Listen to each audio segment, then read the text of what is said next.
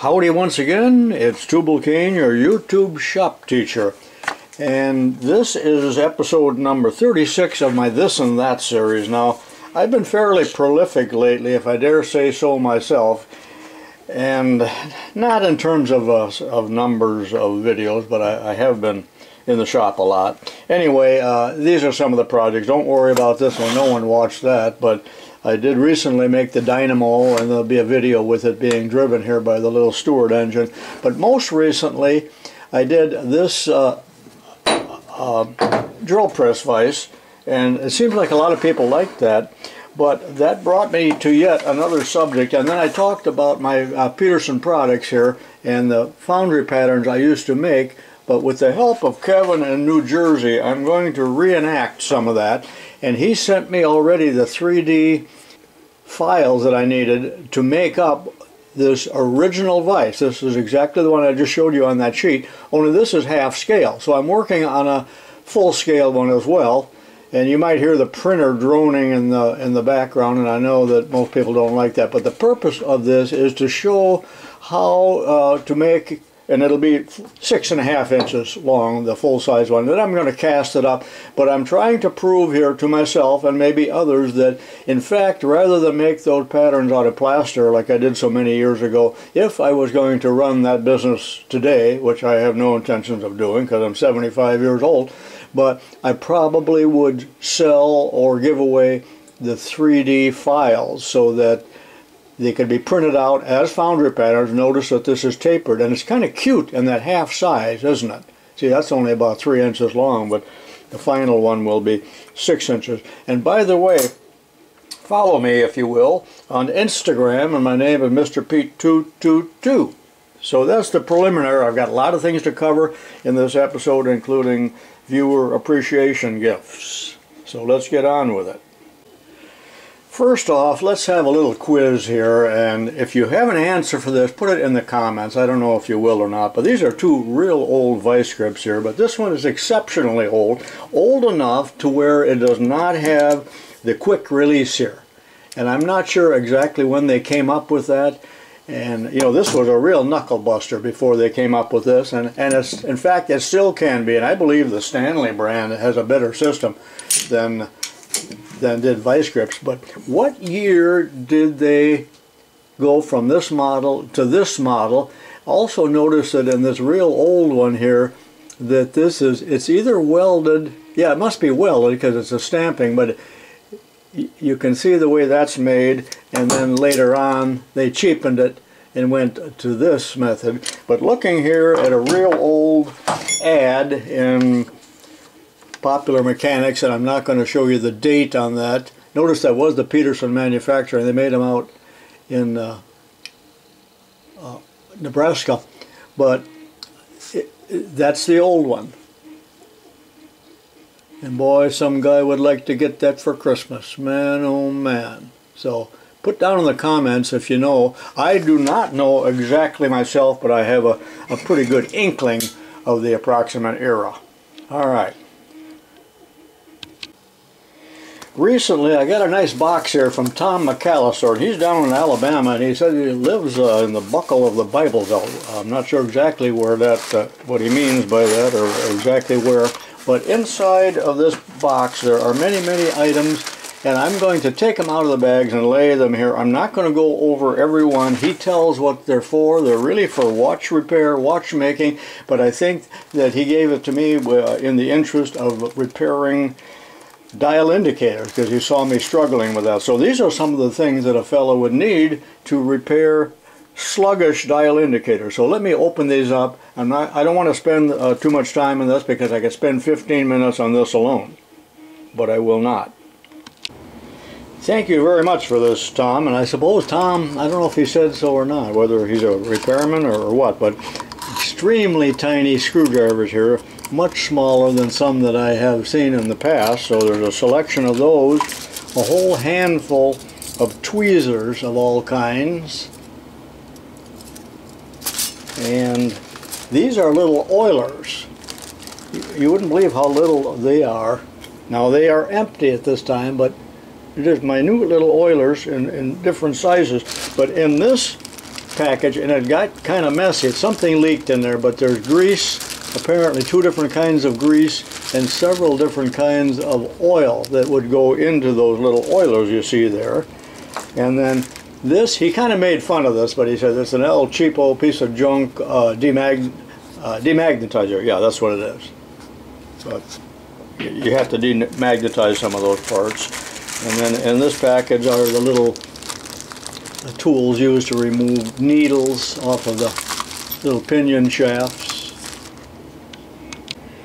And then 5 or 6 other things here. I won't take the time because the video is already getting too long. But thank you, Tom, very much for this. And I do have a bunch of sluggish indicators, but I do not have the eyesight to do it.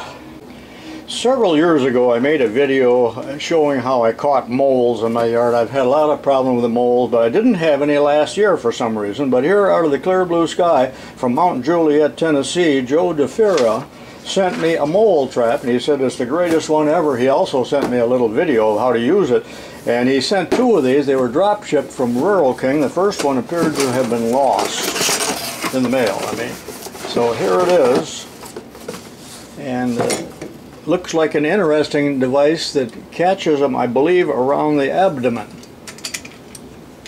Now, I will not show a follow-up video on this because, believe it or not, I had an awful lot of negative mail because I killed a mole. So I suppose somebody would also object to it if I killed a mouse or a rat or a spider. So that looks like a nice piece here. And I will set that in the yard at the first sign of moles when the ground is soft. We have a lot of them here in central Illinois. I don't know if you do where you live, but thank you very much, Joe, for sending this along and going to all the expense and effort of that. And it's probably at least a $20 trap. I'm at the Bridgeport, and this is a follow-up to these 2 videos I made at one time, not too long ago, but at the time of 11/25, you'll see that there was damage inside of here, and I made fun of Bubba saying, I'm wondering how he could possibly have damaged it internally like that. Well, somebody pointed out to me that at one point, I think this vise had been downgraded and just used in a welding shop to hold the work while they welded it, and apparently Bubba put the ground clamp right here on the screw, so the current had to have a way to get through all the grease and oil and from the moving parts to the stationary parts, so it'll take whatever is the easiest path, of course. And some of that arcing that you saw inside there, and you can go back and look at that video if you want, was obviously caused by welding. So that's what happened. That solves the mystery. I thought that was really interesting. Did you see the recent video where Jim Kohler gave me this big Wilton vise, and it weighs about 45 pounds, and of course the naysayers immediately said you can't use that on this relatively small vise because all the weight will cause too much deflection and bending of the table. So let's do a measurement on that now and see if they were right or they are wrong. Take a guess before I do this. How much did 45 pounds cause this to move in the down position? So give me a minute here while I put the Noga on there. So the Noga base is fastened onto the quill, and looking down here at the Mitutoyo, let me bring that onto 0 right there. Now I've clamped, and I will set the vise up here, the 45-pound vise. Got to move the camera or something here. Okay, watch the indicator here as I lift this vise into place, and boy is it heavy.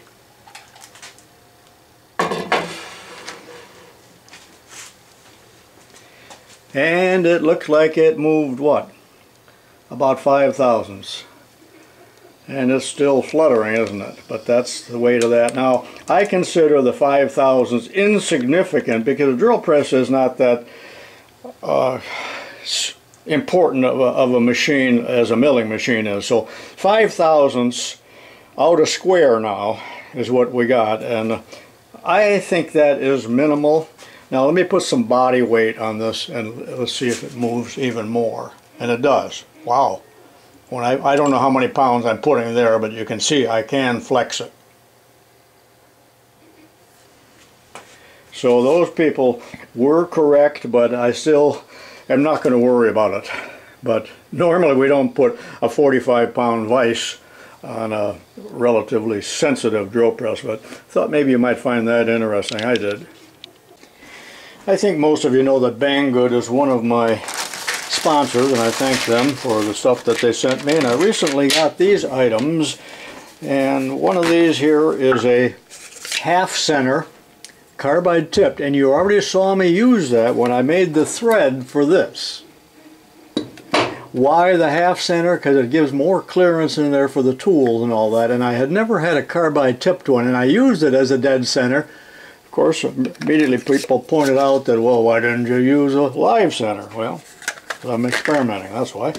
And then this is just, well, that's the number 2 half center, also carbide tipped.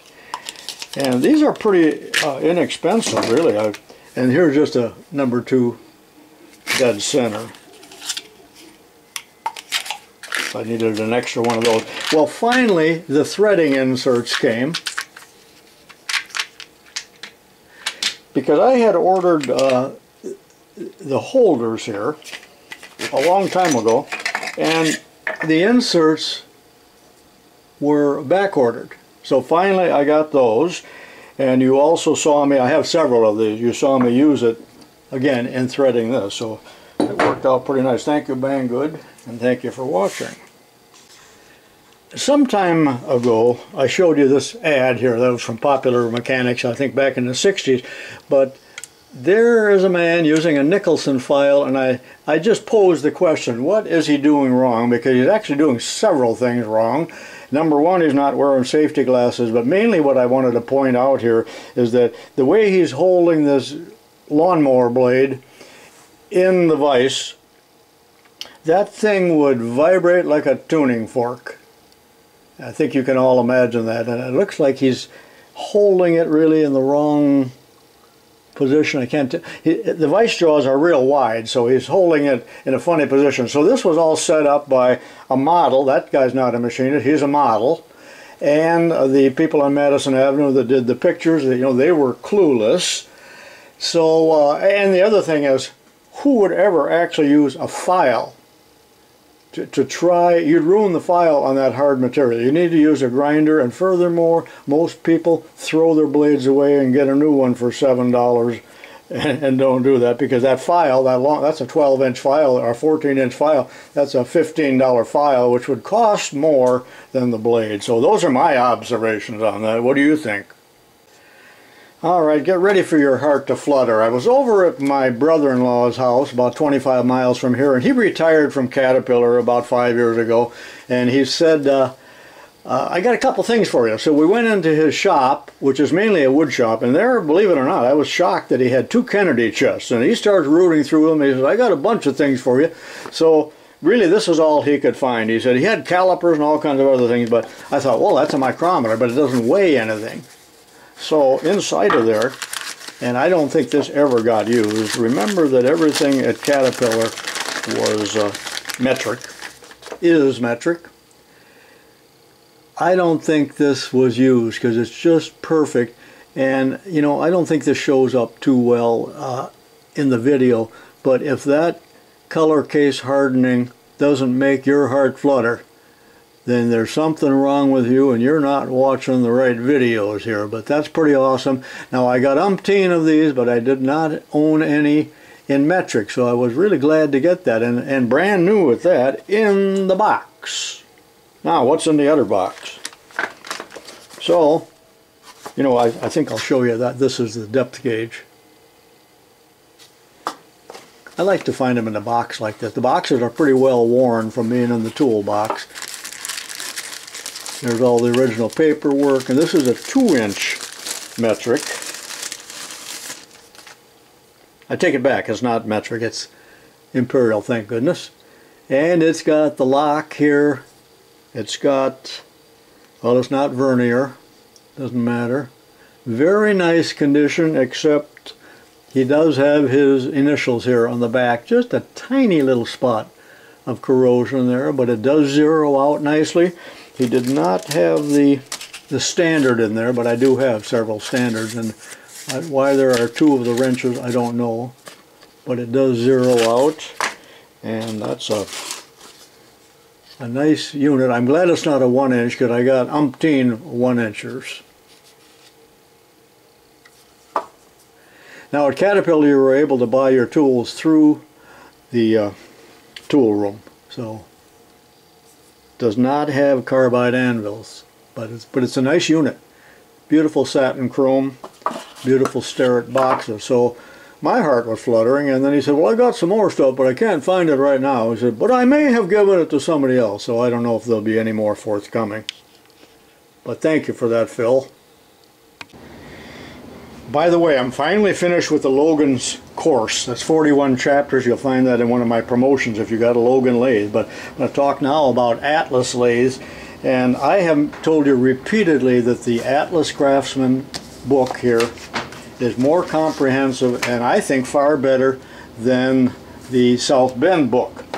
But what surprised me just recently, just weeks ago, a man in Canada, I believe it's from Canada, Guy Codron, sent me PDF files of this Atlas Quick Change Attachment lathe book. Now we've got here, oh, I don't know, it's all only printed on one side. I think there's like 75 pages here of gearing information on the Atlas lathe. I had no idea this existed. He has the original, and I believe, if I'm correct, that he sent this down to Keith Rucker, so this should be on Vintage Machinery if you ever need it. Now there's a lot, and this is for the 10-inch. It probably applies to the 12-inch. Since this was printed in 47, they hadn't come out with the 12-inch yet. There's a nice letter from Guy to me, and in this, there's a copyright 47. There are tables, pages and pages and pages, but they start out with telling you how to set the quick change gearbox. There's a table of contents, and talking about all the change gears and the possibilities of all the different possible feeds and threads. Many, many more than you're going to find in the book, and many, many more than what you need. But as you get near the end of this, and it goes on forever, you know, and some of you out there always thought of Atlas as kind of a home shop lathe, not a commercial one. But you know, here are setups for winding enamel covered magnet wire for coils, and here's for winding with Brown and Sharp sizes, and winding with the Washburn and Moen wire gauge, and cotton covered magnet wire, and just on and on and on. And even though I probably won't use this, I just thought it fascinating, and I'm really pleased that Guy went to the effort of sending this down, so now it is in the archives of Vintage Machinery, can be downloaded by anybody that would have a notion, or at least take a look at that, if you will. And thank you, Guy, ever so much for sending this to me, and thank you even more for putting it on Vintage Machinery, because I've been around a long time and never heard of this book. It was probably spiral bound. So, thank you, Guy. Okay, the day after Phil gave me these two Starrett tools, I came home, and on the kitchen counter there's yet another Starrett box that a friend had brought over for me. I'll save that because the video is too long. We won't talk about that now. But I was down in Bloomington visiting my buddy Dan, who was like a college roommate.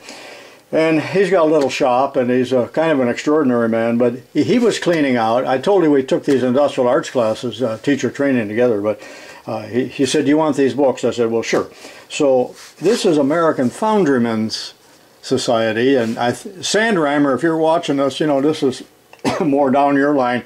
But this book is really way 1957 edition, way too technical with charts and graphs and metallurgy and stuff like that. It's really not something that I do, but this is probably a real, it's almost an engineering work, so set that aside. But these books here are metalworking books. These would have been used, these two books here, in beginning metalworking class. I don't mean machine shop, but metalworking.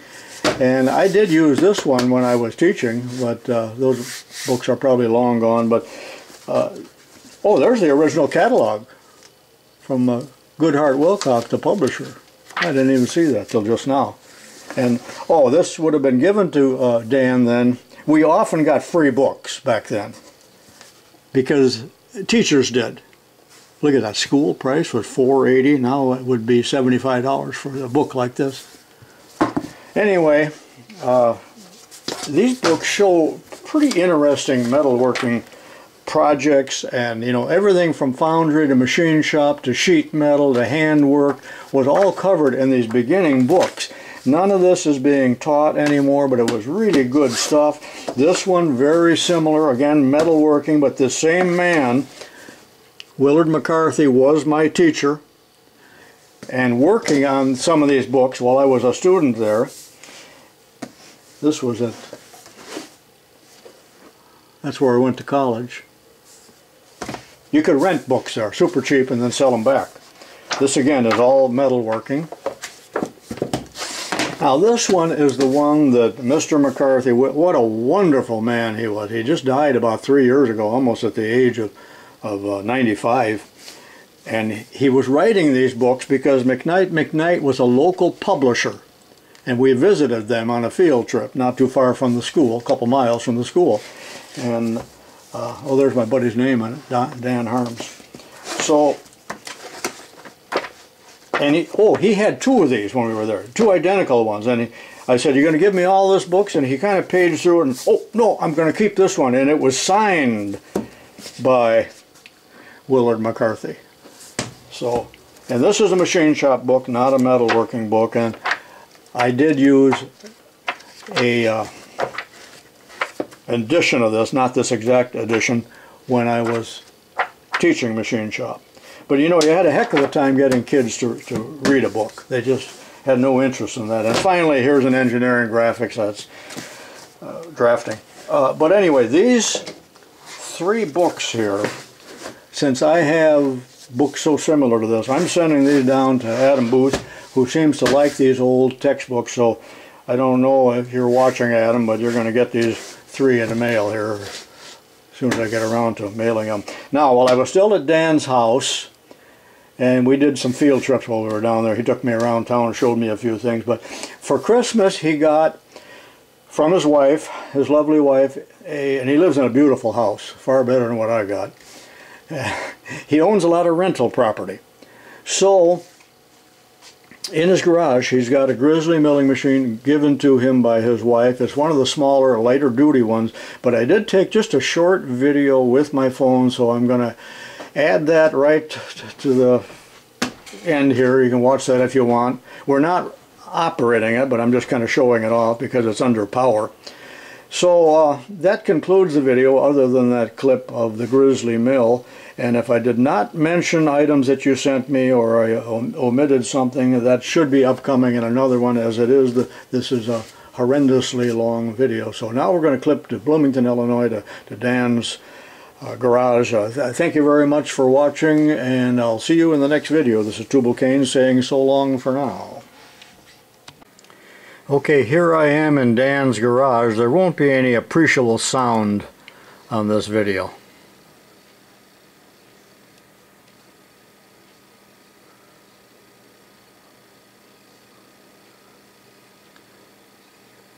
There's the model number.